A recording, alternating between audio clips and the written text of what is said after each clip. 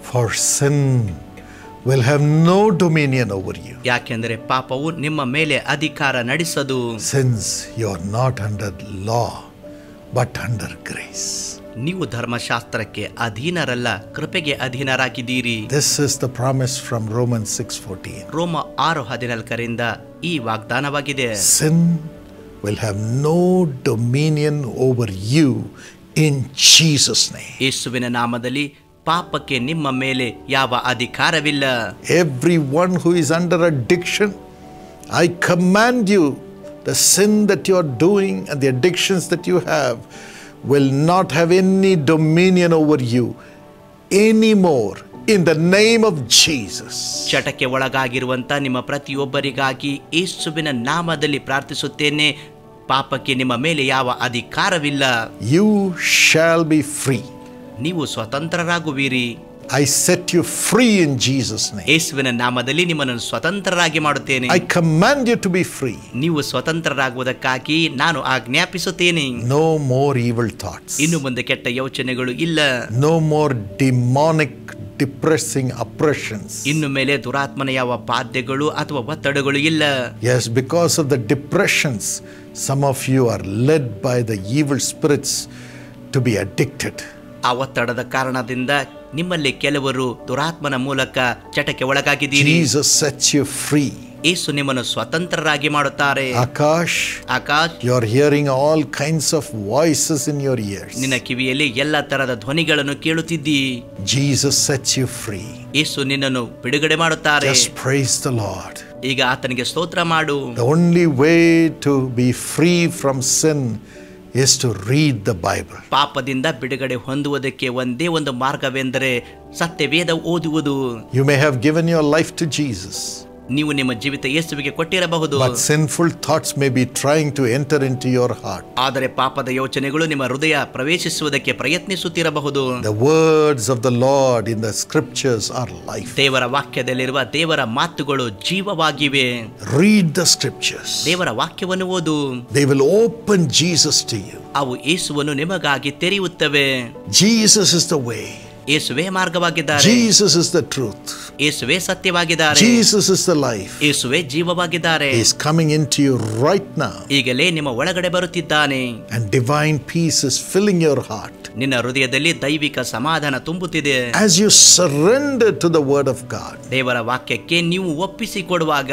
And you live your life according to the scriptures. ದೇವರ ವಾಕ್ಯದಂತೆ ನಿಮ್ಮ ಜೀವಿತ ನೀವು ನಡೆಸುವಾಗ. You are getting filled with Jesus the word. ದೇವರ ವಾಕ್ಯವಾಗಿರುವ ಯೇಸುವಿನಿಂದ ನೀವು ತುಂಬಲ್ಪಡುತ್ತಿದ್ದೀರಿ. And you are walking with Jesus. ನೀವು ಯೇಸುವಿನೊಂದಿಗೆ ನಡೆಯುತ್ತಿದ್ದೀರಿ. Today that grace is coming upon you. ಇಂದೇ ಆ ಕೃಪೆ ನಿಮ್ಮ ಮೇಲೆ ಬರುತ್ತಿದೆ. Here's a beautiful testimony. ಇಲ್ಲಿ ಸುಂದರವಾದ ಸಾಕ್ಷಿ ಇದೆ. Nisha from Pune said this testimony. ಪುಣೆಯಿಂದ Nisha ಈ ಸಾಕ್ಷಿ ಹಂಚಿಕೊಂಡರು. She got married in 2008 to Solomon. 2008ರಲ್ಲಿ ಸೊಲೊಮೋನನೊಂದಿಗೆ ಮದುವೆಯಾಯಿತು. He was working as a security guard in the bank. ಬ್ಯಾಂಕಲ್ಲಿ ಭದ್ರತಾ ಸಿಬ್ಬಂದಿಯಾಗಿ ಕೆಲಸ ಮಾಡುತ್ತಿದ್ದನು. They had 2 children. ಅವರಿಗೆ 2 ಮಕ್ಕಳಿದ್ದರು. But he started drinking after 3 years. 3 ವರ್ಷಗಳ ನಂತರ ಕುಡಿಯುವುದಕ್ಕೆ ಪ್ರಾರಂಭಿಸಿದನು. He became an addict to ganja, cigarettes and alcohol. Ganja, cigarette, ಮದ್ಯಪಾನದ ಚಟಕ್ಕೆ ಒಳಗಾದನು. All his income was wasted to addictions. ಈ ಎಲ್ಲ ಚಟಗಳಿಗೆ ತನ್ನ ಆದಾಯವನ್ನು ಕಳೆದುಕೊಳ್ಳುತ್ತಿದ್ದನು. No money to run the family. ಕುಟುಂಬ ನಡೆಸುವುದಕ್ಕೆ ಹಣವಿರಲಿಲ್ಲ. Could not pay the rent. ಬಾಡಿಗೆ ಕಟ್ಟುವುದಕ್ಕೆ ಆಗಲಿಲ್ಲ. Many days they went hungry with the children. ಮಕ್ಕಳೊಂದಿಗೆ ಅನೇಕ ದಿವಸಗಳವರೆಗೆ ಹಸಿವೆಯಿಂದ ಹೋದರು. Nisha had never worked outside. Nisha ಹೊರಗಡೆ ಹೋಗಿ ಎಂದು ಕೆಲಸ ಮಾಡಲೇ ಇಲ್ಲ. She was looking for a job to feed the children. ಮಕ್ಕಳಿಗೆ ಊಟ ಕೊಡಿಸುವುದಕ್ಕಾಗಿ ಆಕೆ ಒಂದು ಉದ್ಯೋಗವನ್ನು ಹುಡುಕುತ್ತಿದ್ದಳು. Couldn't get any job. ಯಾವ ಉದ್ಯೋಗ ಸಿಗಲಿಲ್ಲ. Husband was abusing her. ಪತಿ ಆಕೆಗೆ ಹಿಂಸೆ ಕೊಡುತ್ತಿದ್ದನು. Sorrow, burdens came. ಭಾರ, ದುಃಖಗಳು ಆಕೆಗೆ ಬಂದವು. She didn't want to live at all. ಆಕೆ ಜೀವಿಸುವುದಕ್ಕೆ ಬಯಸಲಿಲ್ಲ. But for the sake of the children, she had to live. ಮಕ್ಕಳಿಗೋಸ್ಕರ ಆಕೆ ಜೀವಿಸಬೇಕಾಯಿತು. Endured the pain. ನೋವನ್ನು ಸಹಿಸಿಕೊಂಡಳು. At that time, ಆ ಸಮಯದಲ್ಲಿ somebody told her about the Pune Jesus Calls Prayer Tower. ಯಾರೋ ಒಬ್ಬರು ಪುಣೆ ಯೇಸು ಕರೆಯುತ್ತಾನೆ ಪ್ರಾರ್ಥನಾ ಗೋಪುರದ ಕುರಿತು ಹೇಳಿದರು. The prayer warriors received her. ಪ್ರಾರ್ಥನಾ ವೀರರು ಆಕೆಯನ್ನು ಸ್ವೀಕರಿಸಿಕೊಂಡರು. Prayed with her. ಆಕೆಯೊಂದಿಗೆ ಪ್ರಾರ್ಥಿಸಿದರು. And as she shared the pain of her life, ಆಕೆ ಜೀವಿತದ ನೋವನ್ನು ಹೇಳಿಕೊಂಡಾಗ they brought the scriptures and empowered her. ದೇವರ ವಾಕ್ಯದಿಂದ ಅವರು ಆಕೆಯನ್ನು ಬಲಪಡಿಸಿದರು. Great hope filled her heart. ದೊಡ್ಡ ನಿರೀಕ್ಷೆ ಅವಳ ಹೃದಯ ತುಂಬಿತ್ತು. And she said, someday I will testify about the power of the miracles that Jesus would do for me. ಯೇಸು ನನಗಾಗಿ ಮಾಡುವ ಅದ್ಭುತವನ್ನು ಒಂದು ದಿನ ನಾನು ಸಾಕ್ಷಿ ಹೇಳುತ್ತೇನೆ. And the Lord opened the door of blessing for her. ಕರ್ತನು ಆಕೆಗೋಸ್ಕರ ಆಶೀರ್ವಾದದ ಬಾಗಿಲು ತೆರೆದನು. She got a job in a girls' school. ವಿದ್ಯಾರ್ಥಿನಿಯರ ಶಾಲೆಯಲ್ಲಿ ಆಕೆಗೆ ಒಂದು ಉದ್ಯೋಗ ಸಿಕ್ಕಿತು. She enrolled her family in the family blessing plan and her children in the young partners plan. ಆಕೆ ತನ್ನ ಕುಟುಂಬ ಆಶೀರ್ವಾದ ಯೋಜನೆಯಲ್ಲಿ ಮತ್ತು ಮಕ್ಕಳನ್ನು ಯುವ ಪಾಲುದಾರರ ಯೋಜನೆಯಲ್ಲಿ ಸೇರಿಸಿದಳು. And the same school where she was working gave her daughter Manorama free tuition. ಆಕೆ ಕೆಲಸ ಮಾಡುವ ಶಾಲೆಯಲ್ಲಿಯೇ ಮಗಳಾದ ಮನೋರಮಾಗೆ ಉಚಿತವಾದ ಟ್ಯೂಷನ್ ಕೊಟ್ಟರು. The prayer warriors continued to pray along with her. ಪ್ರಾರ್ಥನಾ ವೀರರು ಆಕೆಯೊಂದಿಗೆ ನಿರಂತರವಾಗಿ ಪ್ರಾರ್ಥಿಸುತ್ತಿದ್ದರು. Especially for the husband. ವಿಶೇಷವಾಗಿ ಪತಿಗಾಗಿ. And as she was praying with the prayer warriors in the prayer tower in a fasting prayer, ಒಂದು ಸಾರಿ ಉಪವಾಸ ಪ್ರಾರ್ಥನೆಯಲ್ಲಿ ಪ್ರಾರ್ಥನಾ ವೀರರೊಂದಿಗೆ ಆಕೆ ಪ್ರಾರ್ಥಿಸುವ ಸಮಯದಲ್ಲಿ God touched her husband who was standing in front of the bank as a security guard right where he was when they were praying in the prayer tower. ಅವರು ಪ್ರಾರ್ಥನಾ ಗೋಪುರದಲ್ಲಿ ಪ್ರಾರ್ಥಿಸುತ್ತಿರುವಾಗ ಬ್ಯಾಂಕಿನ ಮುಂದೆ ಭದ್ರತಾ ಸಿಬ್ಬಂದಿಯಾಗಿ ನಿಂತುಕೊಂಡಂತಹ ಆ ಪತಿಯನ್ನು ದೇವರು ಮುಟ್ಟಿದರು. And he came home crying. ಅವನು ಅಳುತ್ತಾ ಮನೆಗೆ ಬಂದನು. He said, I have sinned against God and I have sinned against you, my wife. Forgive me. ನಾನು ದೇವರಿಗೆ ಮತ್ತು ನನ್ನ ಪತ್ನಿಯಾದ ನಿನಗೆ ವಿರೋಧವಾಗಿ ಪಾಪ ಮಾಡಿದ್ದೇನೆ, ನನ್ನನ್ನು ಕ್ಷಮಿಸು ಎಂದು ಹೇಳಿದನು. And she was shocked to hear this. ಇದು ಕೇಳಿ ಆಕೆಗೆ ಆಶ್ಚರ್ಯವಾಯಿತು. She gladly forgave him. ಆಕೆ ಸಂತೋಷದಿಂದ ಕ್ಷಮಿಸಿದಳು. He said, I will never drink again. ನಾನು ಮತ್ತೆ ಕುಡಿಯುವುದಿಲ್ಲ ಎಂದು ಹೇಳಿದನು. I want to serve Jesus. ನಾನು ಯೇಸುವಿಗೆ ಸೇವೆ ಮಾಡಬೇಕು. And his drinking stopped. ಅವನ ಕುಡಿತ ನಿಂತು ಹೋಯಿತು.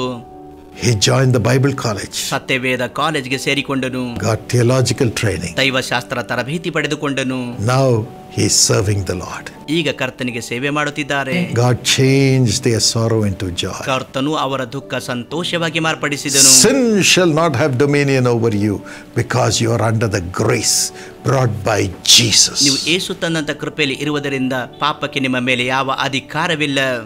Jesus will set you free from sin. ಯೇಸು ಪಾಪದಿಂದ ನಿಮಗೆ ಬಿಡುಗಡೆ ಮಾಡುತ್ತಾರೆ. Cry out to him.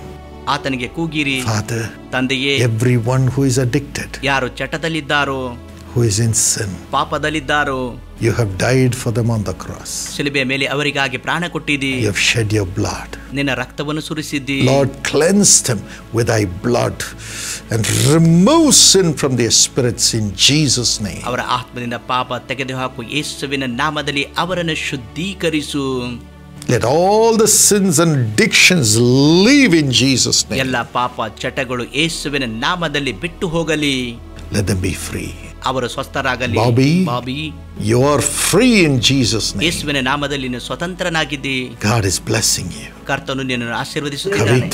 Kavita, God is releasing you, Kavita. ನಿನಗೆ ಬಿಡುಗಡೆ ಮಾಡುತ್ತಿದ್ದಾರೆ ದೇವರು. Kavita, God is setting you free.